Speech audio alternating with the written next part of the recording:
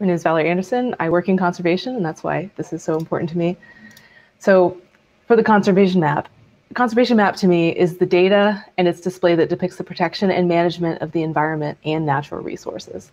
And conservation is the moral philosophy and movement focused on protecting species from extinction, maintaining and restoring habitat, and enhancing ecosystem services and protecting biological diversity.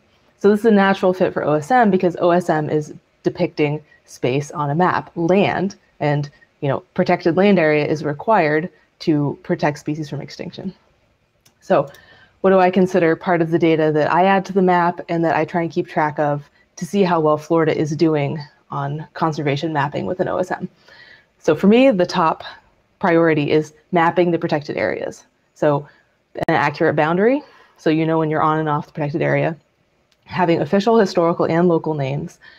Areas with multiple tracts are within a relation and they're named appropriately. So for example, the Withlacoochee National Forest and then the citrus tract of the Withlacoochee National Forest. An area manager, so people know who operates the property, which may or may not be a proxy for how well the place is managed. In Florida, it is much more a proxy of how well a place is managed with prescribed fire, for example. And then access. So for example, there are a lot of conservation areas in Florida that are private now. They're under conservation easement. They're still privately managed land, but they are protected and their protection status is curated by the state of Florida. Okay, so for me, lower priority data is, are you on the property? Are you allowed on the property? How do you get on the property? So for example, we'll talk a bit later about the Florida Trail. Is the Florida Trail on the property? Are there other trails on the property? Can you walk on them? Can you bicycle? Where do you park? Fences and gates and access. And probably the least represented data within the Florida map is land cover. And there is a hydrography import for some streams, lakes, and rivers, and some wetlands, but it does not have good coverage throughout Florida. And you'll see if there's any large areas that are mapped, it's usually, say, a national forest or a state forest, and someone has taken the entire boundary and classified it as forest or wood, which is not accurate at all, but it does look better on the map. And for uplands, because I have a background in conservation, I map flatwood, scrubby flatwood, scrub, sandhill, dry prairie, etc., which may tell some people what ecosystems, like what rare plants they might find or what rare animals they might find on the site. And then, of course, you can go finely grained with individual natural features. Trees, sinks, or sinkholes, springs, viewpoints, and nesting areas. Okay, so why map these in OSM in Florida?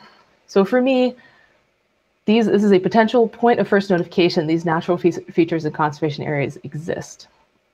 And regulations in Florida make it very difficult to profit from ecotourism using state-held conservation land. And so therefore, we just don't have a lot of guided hikes by ecologists. Local communities valuing their natural resources and conservation land is frequently the only way that these resources and lands stay conserved. And Florida, until 2008, had the US's best state-run land protection program, previously called Preservation 2000, sorry for the typo, and is now Florida Forever and is basically defunded. So a case study that I participated in ran is the Split Oak Forest case study, where my master's thesis on Split Oak, and the Central Florida Expressway Authority proposed a toll road through it. So there was minimal public awareness of this wilderness park. Public officials assumed there would be minimal outcry and that public opposition could be easily overcome.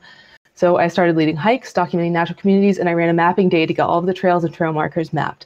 And you can see that everybody wanted to mark the arrows because this park is not very well marked. And so sometimes these little arrows and markers and numbers are the only way to navigate when you're on site if you don't have a map available. And so you can see the blue is in the middle of this project, they actually routed the Florida Trail through Split Oak. So that was excellent. And now, as you can see, it is shown on the hiking, biking, waymarked trails map. And then finally, we also tried political approaches where we submitted a charter amendment to the charter of Orange County, Florida, to protect Split Oak from any of its legal protections being weakened. It went before the voters in November 2020, and we won by 86%. Okay, so the state of the Florida conservation area boundaries. So I have this Florida Managed Areas data set, which I don't know the status of its copyright, so I don't use it to bring in stuff. I generally go into the parcel data if I need to do that, because those are public domain. So here's the Panhandle. You can see that, Avon Park Air Force Base, Blackwater River State Forest. Anyways, there are a lot of gaps, particularly in rural areas. Here is north central Florida, lots and lots and lots of gaps. Just these boundaries are not in there.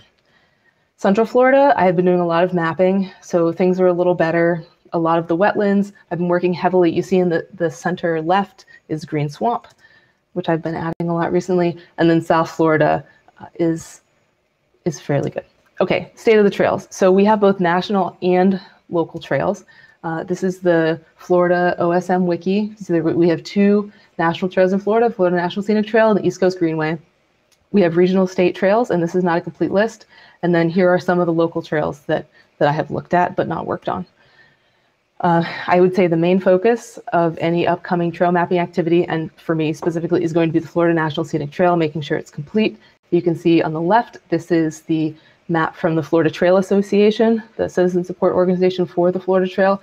And on the right is the Waymarks Trail map for Florida. So a lot of work to do. Thank you.